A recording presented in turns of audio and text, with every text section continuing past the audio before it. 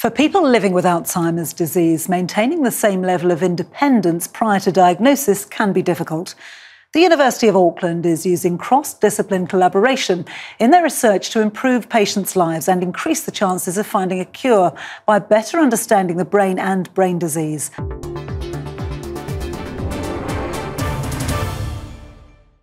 Oh, I really like that. I shall dance too. Artificial intelligence is just one way the University of Auckland is demonstrating its multifaceted approach to improving the lives of those living with Alzheimer's and finding a cure for the disease. Its Centre for Brain Research was established over a decade ago, and hundreds of its specialists in neuroscience are working hard to understand the physiology and function of the brain. You want to try and change those processes which cause disease, try and stop them or slow them down. And teamwork is the most effective way to do this. Basically, it's a big organisation, a bit like the United Nations of brain research.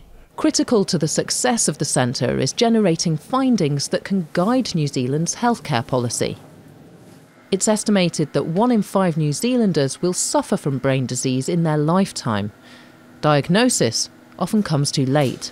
So we need to get in with any treatment, any way to slow the disease down. We need to get in early to stop the disease progressing. You can't replace the brain cells now, but early on, right in the very earliest stages of the disease, if we could slow the brain pathology down, the cell loss down, then we would be a winner.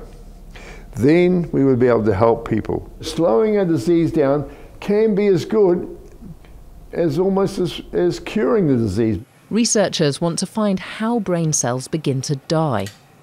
Professor Maurice Curtis and his team are working closely with ear, nose and throat specialists, since one of the early signs of dementia is loss of smell. So this shows the relationship of the olfactory system to the brain, and you can see the very close proximity of where air would come in through the nose and gets detected by the olfactory bulb that sits about here, and then the rest of the brain does the processing for the sense of smell.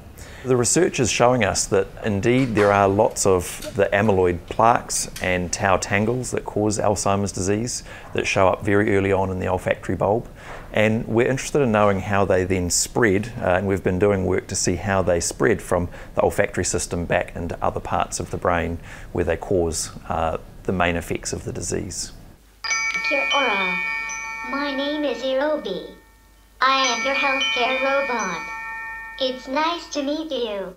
The university's interdisciplinary approach has taken it out of the laboratory and into people's homes through assisted technology that can help the elderly, especially those with brain disease. I was very sceptical when I came into this collaboration with the engineers that it would work, but I've just seen how the robot turns and looks at you. It says spontaneously, good morning, spontaneously, would you like to do some exercises now? And we think it's going to be a good mode of health promotion for older people. Look, I think that paracetamol's not quite right. Okay. Can we fix it over here, perhaps? Here. The robot is personalised using a website where the family and whānau and where the health providers can log in to set the number of exercise pattern, enter the right dates for the appointments, even work towards reminding about lunch and what's for lunch on a particular day. By the way, George, I don't recall whether you took your breakfast time medications today. Did you manage to take them yourself? Yes, I did. I'm pleased to hear that. I think it could be really useful in saving people from like falling over and forgetting things, which one does rather a lot. It's very appealing. I think I might take one home with me. We're developing the robot specifically for people with dementia to give more companionship, to give more stimulation, that it may be quite a good match to get people exercising more interactions, more contact. It's going to be a lot of fun.